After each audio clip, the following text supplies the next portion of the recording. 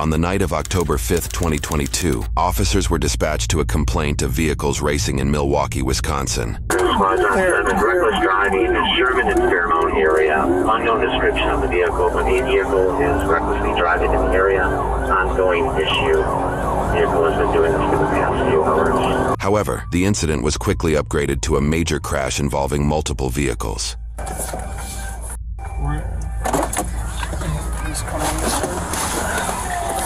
As the first squad arrives on scene, one officer immediately begins directing traffic. Hey, keep going, bro. Keep going. While the other heads towards the scene of the accident.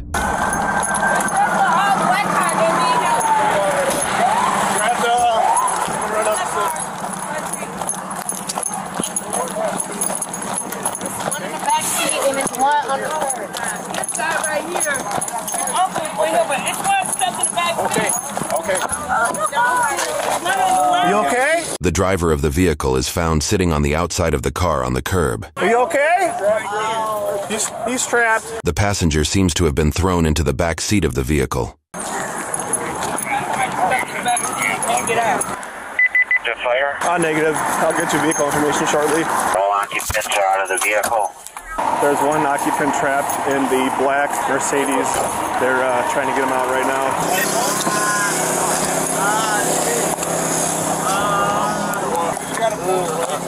Did someone pull you from the vehicle or did you climb out? Do you have ID? No, I don't have that.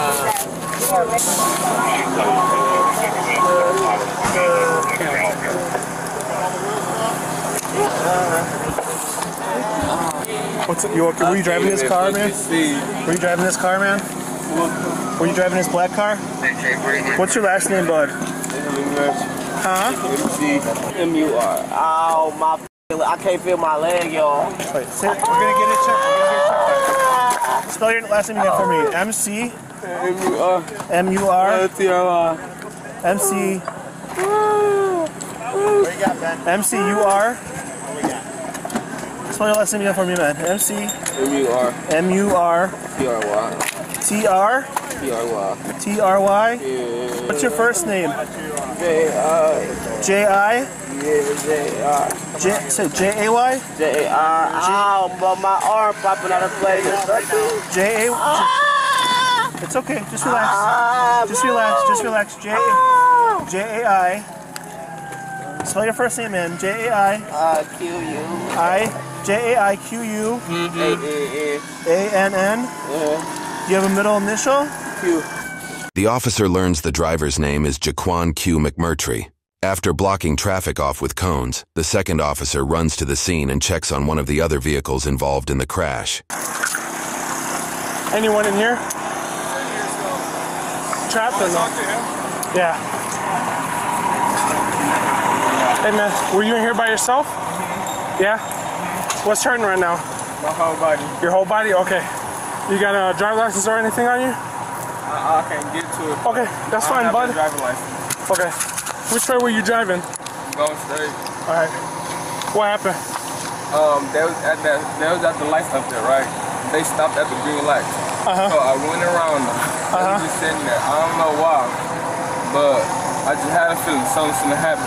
And then I just looked in my mirrors and I checked and I seen the first car fly past me, almost hit me. And then that car, I don't know what happened, and I just got hit. Did you feel where you got hit at first? It came from the back. Okay. What's your address? Bro. What's your address? What's your address, man?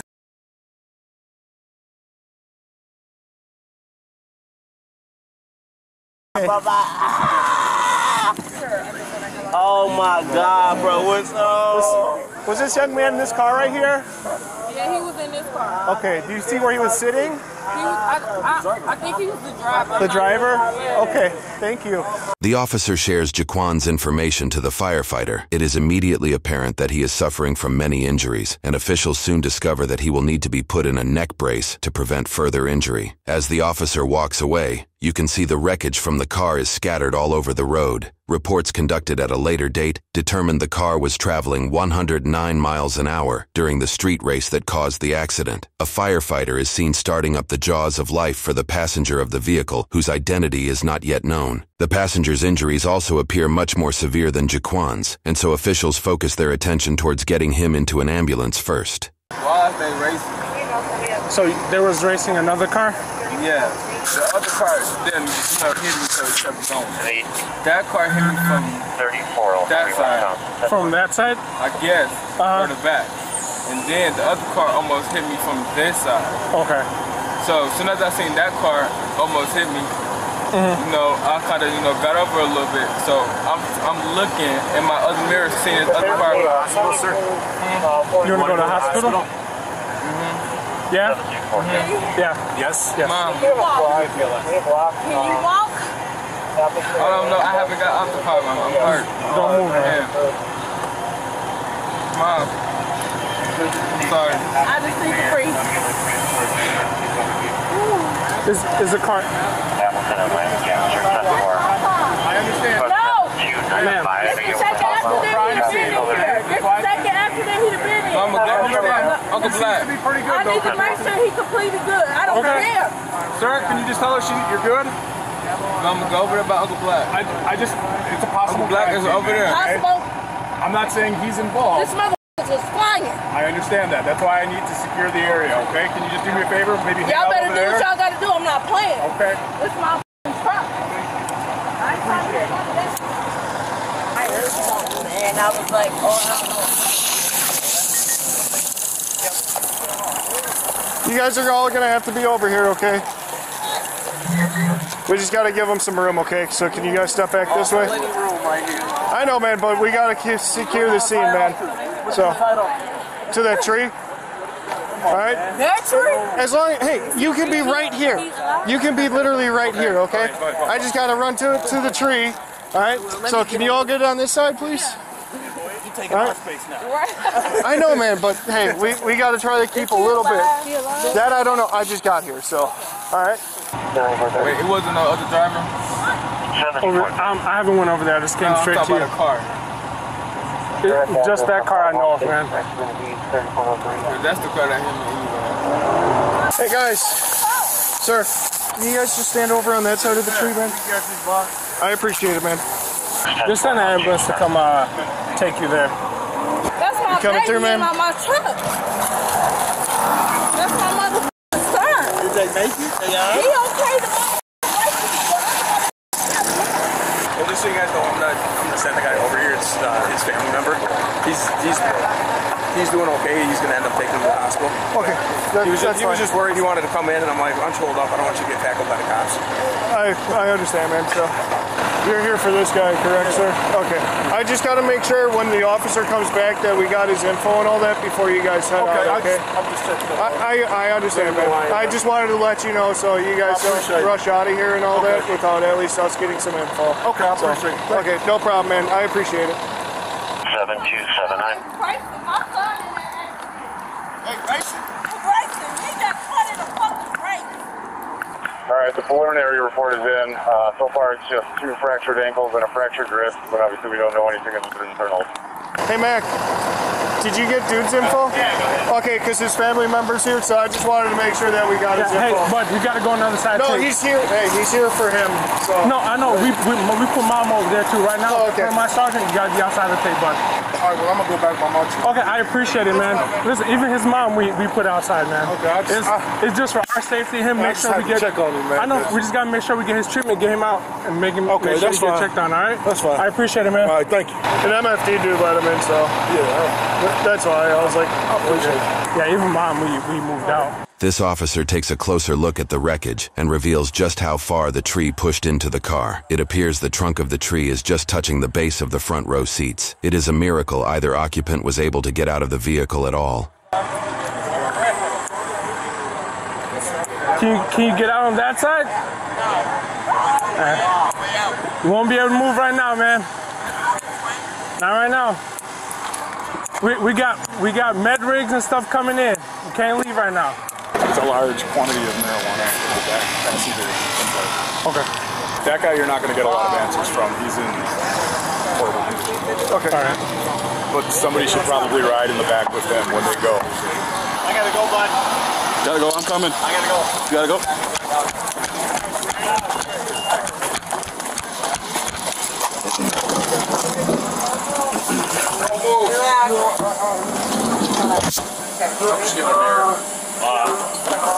Make sure you slam it. I'll slam it. I'll slam it. Yeah, I got a little right there.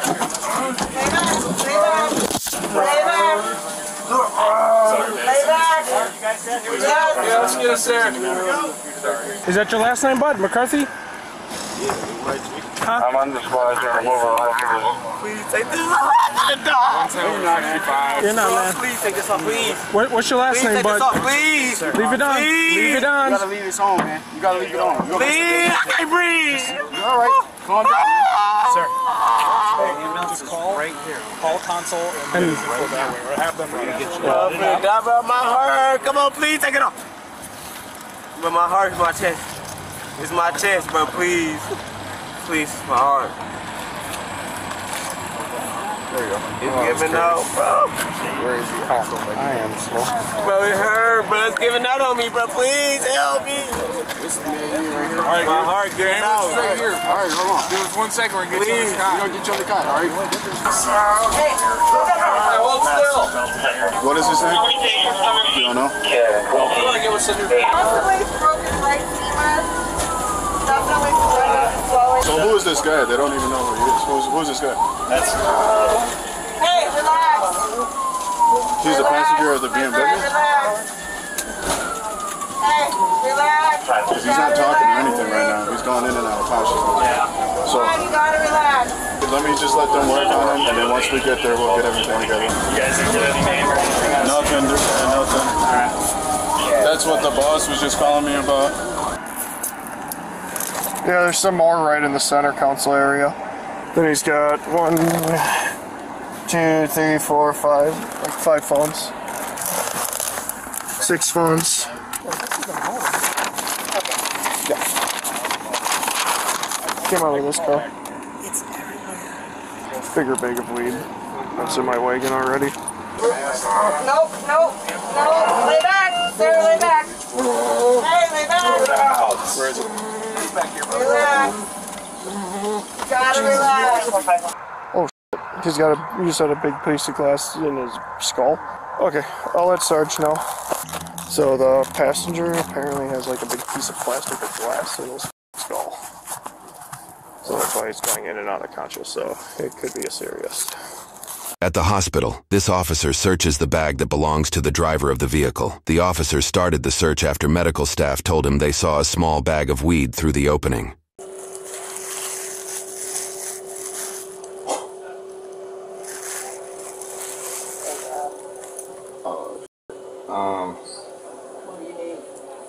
Y'all have like, that might be fentanyl. Y'all got like Narcan and stuff, right? On hand? What, you got pumped or something? No, I'm just, these that stuff spreads around. Hey dude, are you still at work? You better come back to the hospital, dude. This kid's got like a fucking fistful of crack, dude. Oh, did I miss that too? This dude's bag is full of drugs, dude. I missed the whole thing. It's in the prison. It's in the prisoner property thing. He had like a little. He's got like a little gram of weed.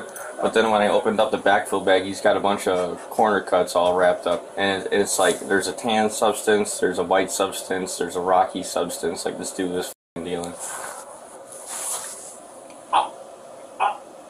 I'm just absolutely.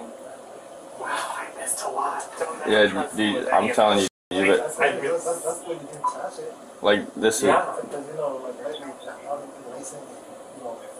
Yeah. I just opened it up and I felt a little bit very bottom. I was like, oh, that's not. Yeah, like a shitload, dude. It's in his little fanny pack. Hold on, I'll describe it to you. Yeah, dude, he's got like dude, it's like if you balled up your fist. He's got like a bag, and then inside are like 3 separate bags. One's got a bunch of rocks. The other one's got like some like tan, like it looks like Parmesan garlic colored. You gotta come back and get this stuff, bro.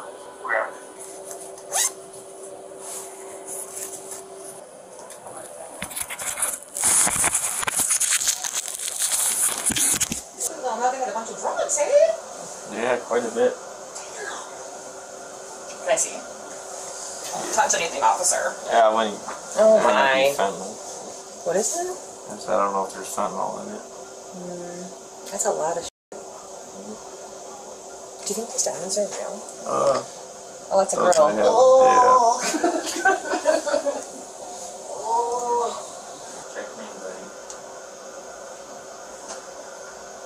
No, I gotta babysit some stupid drugs that runs, you know. Thank God. And they wanted me to inventory. Yeah, you want me to sit up here with crack and heroin for 12 hours in a hospital room? That's smart.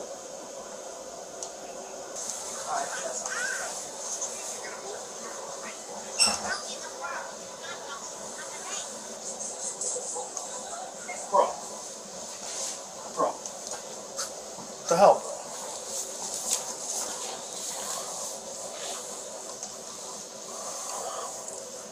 I didn't small amount. It's no small amount. No. The money stays in the pocket. Yeah, I just wanted, I counted out just in case they tried anything like that. I didn't know if it went towards the charge of, you know, like distribution. No, you can't. Not unless it's 5,000 or more. Okay. Yeah, I didn't know, so. Did it come in that bag, or did you put it in that bag? The drugs? Yeah. No, they came in that. Okay. I didn't. So, Budsy, do me a favor. I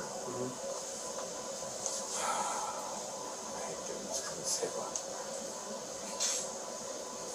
But just, you've got your camera on. Okay.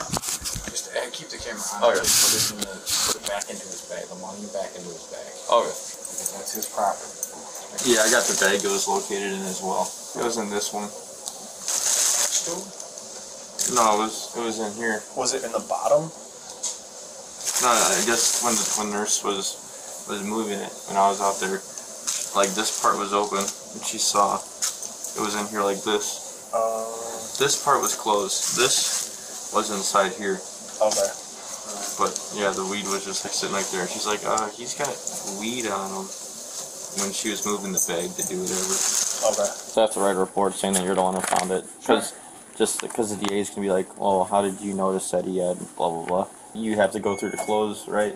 Correct. So I go through everybody's belongings on admission to see what they have, and then that way we charge in the computer. So when they leave, they have everything that they need to go through. And I opened just the front pocket of his bag, and I found the weed in the front pocket, and then I didn't look at anything else. Okay. And then that's when I left and I told you, and then you went and looked in the back pocket, and I was like, oh, I missed all the rest of it. No, that's fine. Yeah, I wouldn't. That's fine. I appreciate it. All right, thank you. You're good. Okay. Thank you, sir. Appreciate you. Jaquan's history with the court and their tactics with bail bonds frustrated the public, and especially the parents of Denari Peer, who was the passenger in critical condition. Unfortunately, Denari succumbed to his injuries, resulting in a parent's worst nightmare. Denari's parents were particularly upset about why Jaquan was even out of jail at all. To their frustrations, they would discover the court released Jaquan on multiple felony charges several times over the course of the previous 2 years, using bail bonds. Jaquan's first release on bail was for the amount of $1,000 for the charge of possessing a firearm as an adjudicated delinquent in March of 2021. 5 months later, in August of 2021, he would get arrested again for 3 additional charges of possessing a firearm as an adjudicated delinquent and 1 charge of bail jumping. Within a week after his arrest, he would pay a $3,000 cash bond to be released again. Within a few weeks, he got a ticket for operating a vehicle without a valid license, but appears to have not been jailed for that charge. 2 months later, in October of 2021, Jaquan was arrested for possessing 1 to 5 grams of cocaine with intent to distribute, and posted a cash bond of $500. Interestingly, it appears the complaint for this charge was not filed until 9 months later in July of 2022, adding confusion to the timeline. It appears that Jaquan then failed to appear in court in August of 2022, resulting in a forfeiture of his $500 cash bond. Days later, after Jaquan appeared in court that same month, they set and post another $500 cash bond for him. In September of 2022, Jaquan's bond was forfeited again, although the Wisconsin court website does not make the reasoning clear, and then they seem to correct themselves at a later date, suggesting they vacated the forfeiture of the cash bond. This makes sense as this was just a few weeks prior to the events that have taken place in this video, and Jaquan was out on bail at this time. A couple weeks after the events in this video, the court posted another cash bond for Jaquan for $50,000. A week later, a man by the name of Marvel Coleman, a counselor for troubled youth, paid for Jaquan's release. Seemingly, additional bonds were also set for Jaquan's previous charges weeks afterwards, one in the amount of $5,000 and another in the amount of $20,000. These were all paid, and the $20,000 bond seemed to be paid for with only $17,000. The next month, Jaquan was back out of jail. At this point, we count 7 instances where the court had the choice between keeping Jaquan in jail or releasing him back to the public. Even after charges of second-degree reckless homicide and possession of more than 40 grams of cocaine with intent to distribute. Understandably, the parents of Denari Pierre were outraged by this decision. They contacted the local press and Milwaukee District Attorney John Chisholm to voice their concerns, particularly towards catch and release tactics, as well as low bond amounts that don't equate to the crimes committed. This just can't keep happening. When we spoke to John Chisholm, he blamed the commissioner. It just seems like he's doing more damage to the community than good. You think that if the DA would have been tougher on McMurtry, your son would still be here today? Definitely. Yes. If someone is proving that they have a habit of committing crimes, especially while pending charges are still underway, there shouldn't be a bail for that. You know, and part of these charges was felony bail jumping. So, you know, I'm all for giving someone a chance, but once that person shows that those chances are just going in vain, that I believe that they should be a lot stricter and there should be no bail or a substantial raise in the bail. Denari didn't get a second chance. So basically it was $500 and he was at home. No ankle monitoring or any type of supervision, and he was just allowed to roam the streets and is actually doing the same thing now. He's at home. Yeah, he's at home. On GPS monitoring, we have attempted to reach out to Chisholm. We have also spoken with our ADA as well regarding the bail. When we spoke to them, the words that they used was fair. Right. Fair. Which I found insulting because you're telling the victims what's fair to the person that killed our son. It's disgusting. Yeah. You know, to know that that they're treating him, you know, with gentle hands, you know, allowing him to go to a funerals that were of someone that wasn't related to him. I mean, he's had a list of requests and wishes, and it seems like they're just giving him what he wants. And meanwhile, we're told what's fair. I miss his hugs and his kisses. Even though he was 20, he would just, we're a very affectionate family. So he would always give me and his dad hugs and kisses. And I just miss him. I just miss him.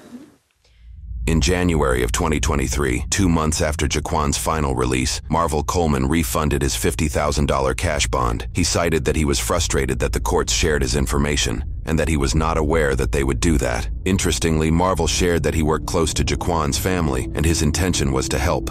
However, Marvel's own wife appears to have been unaware of Marvel's spending of $50,000 and even called the press to ask them what was going on, seemingly avoiding asking her husband directly. Before the events in this video, Jaquan was already facing numerous charges, which included 4 counts of possession of a firearm by adjudicated delinquent, 1 count of felony bail jumping, 1 count of not carrying a license, 1 count of displaying an unauthorized vehicle registration plate, and 1 count of possession of 1 to 5 grams of cocaine with intent to distribute. Of those charges, he was convicted of 3 counts of possession of a firearm by adjudicated delinquent, 1 count of not carrying a license, and 1 count of displaying an unauthorized vehicle registration plate. For these convictions, he was fined a combined total of $170 and was sentenced for a total of 1 year and 9 months in prison, along with 1 year probation. 1 count of possession of a firearm by adjudicated delinquent and 1 count of felony bail jumping was dismissed. He is still awaiting a verdict and sentencing for his charge of possessing 1 to 5 grams of cocaine with intent to distribute. For the events seen in this video, he is being charged for 1 count of second-degree reckless homicide, 1 count of knowingly operating a vehicle without a license and causing death, 3 additional counts of felony bail jumping for not showing up to his previous court hearings, and 1 count of possessing 40-plus grams of cocaine with intent to distribute. On August 8, 2024, Jaquan was found guilty by a jury trial on 1 count of second-degree reckless homicide, 1 count of operating a vehicle without a license and causing death, and 3 counts of felony bail jumping. He was found not guilty of possessing 40-plus grams of cocaine with intent to distribute. His sentencing for these verdicts will be determined on September 20th, 2024. Denari Pier's parents, Nicole Bird and Jackie Pier, have been heavily outspoken about their son's case and the need for bail reform in the state. They have made news appearances as well as online petitions to change the state's standards, in addition to ensuring Jaquan is sentenced to the fullest extent of the law for his crimes. I knew it wasn't just a regular traffic accident, that Jaquan was driving. I mean, reckless isn't even the word to use, you know, when you're driving in a 35-mile-an-hour zone going 109 miles an hour with no valid driver's license. Your son got a ride from someone who he trusted. He did trust him. He just needed a ride. My son didn't have a chance to make that decision for himself. He didn't have a chance to get out of the car when Jaquan started driving that way. It's been rough for us, you know. That's my heart. That's my son, man. I miss him so much, Nikki.